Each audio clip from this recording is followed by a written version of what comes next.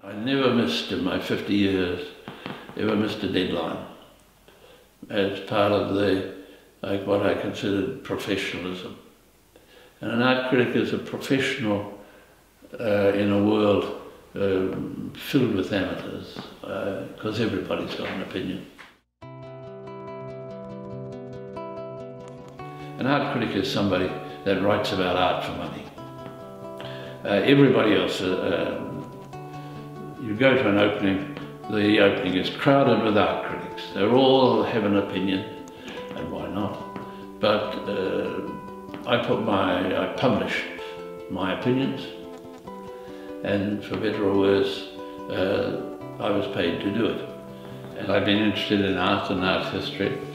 I was a teacher, and somebody offered me a chance to write about art for money. And I thought, well, why not? And so I began writing for the Herald. The Dealer Gallery is the forum for artists. The artists are often a bit sort of, oh, the Dealer Gallery take a big percentage and the whole lot. But the Dealer Gallery have an absolute function as a forum for artists to present themselves to the public. The art critic makes a little link with the Dealer Gallery by writing the art exhibition up as news of some sort. The days of an art critic slaying the bad artist and praising the good, and they still praise the good, that's a very, very important part. But mostly now, they act as a sort of interpreter. The relationship is really with the public, not with the artist or with the gallery. A critic should get people going to look and think about the art. I've always reviewed the exhibitions as close to the beginning. When I began as a critic, I always went to the exhibition, went to the paper and wrote for the next day. And I've found that very satisfying. I'm not a great rereader of my reviews.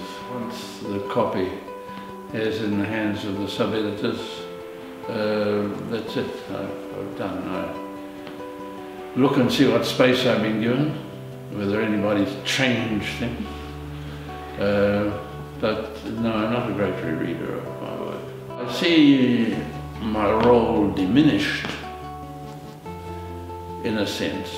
When I began, the whole idea of art being shown in dealer galleries in Auckland was very new, and it was very, very exciting. And what's more, this was back in the 60s and 70s.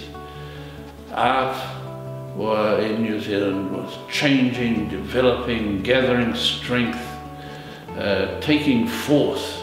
Some trying to be keeping up with modern tendencies overseas, others insisting that they link with New Zealand society. But the old landscape painting had gone out the door.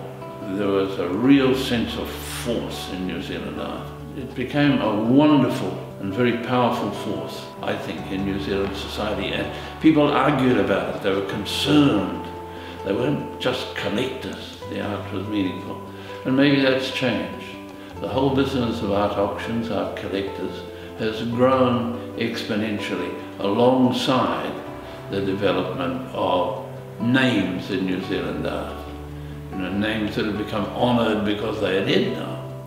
And for the first time, I've seen in my time the death of very, very fine artists, notably, of course, McIntyre. Poor in his lifetime and seen his prices rocket. It's a big change. It's become much more a market, part of a huge, now worldwide art fair. And I don't know, perhaps a little of the spirit has gone. It's not, it's much more peripheral in our life, in the life of society at large than it was. My job was to respond to what was on the walls, not tell people about the artist's life.